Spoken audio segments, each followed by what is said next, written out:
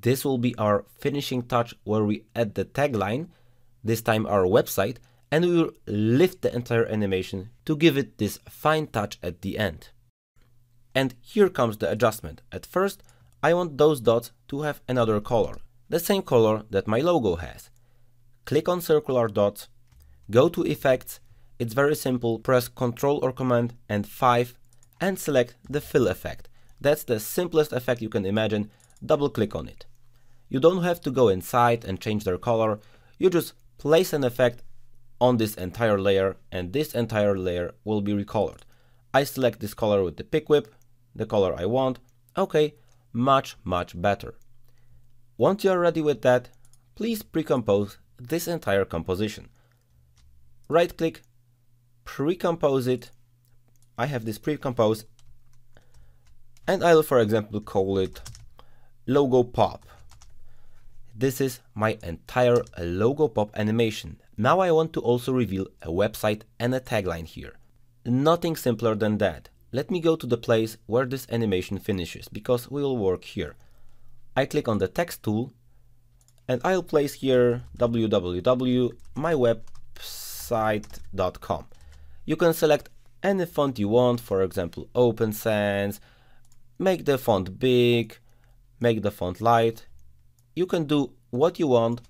I'll place it perfectly in the middle by going to align it in the middle, and now it's under my logo, but that's not quite the animation I wanted to have. So at first I need to click on the website, I press T to open up opacity, and I place a 100% keyframe here. I move it forward a bit, I go here backwards, and I make 0, because I want this one to fade in. I can work with the fade in like that, okay, boom. The logo comes in, the tagline flies also, it fades in the screen. Now the very last thing we want to place it a bit upwards, because the animation isn't complete. The animation is nice, but it needs a little fine touch. That's why you again use new and you use a nil object. And I'll call it lifter, because it will lift both those animations. I click on both, I select the pick whip, and I connect it with lifter. We could also place separate keyframes here, but this way it's much easier, because the lifter in the positions tab will lift the entire composition. I'll place the keyframe at this point, and as the tagline flies in, it should go a little bit towards the top, for example to this place.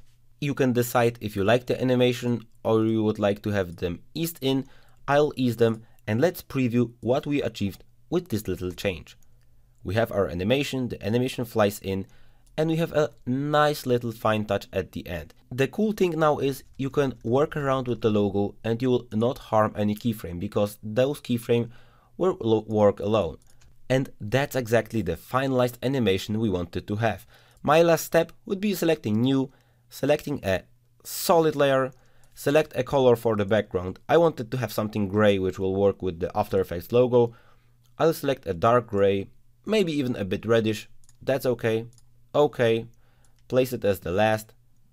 Now I see it's a bit too bright, but I can also go inside its options and change the color or make more of them. I'll select a darker color, and now this animation is ready. If you want this animation to take less time, you shorten this entire composition. Now if I would render this, this would have 3 seconds. A really cool and simple logo for your YouTube channel, your branding, or anything you do over the internet. Thank you so much for following these lessons. I hope you did create the same animation with your twist on it. And remember, you can always recolor everything, change the keyframes, shift them around, and the animation will be slightly different to your liking. You should be proud of yourself if you completed this. Thank you very much once again.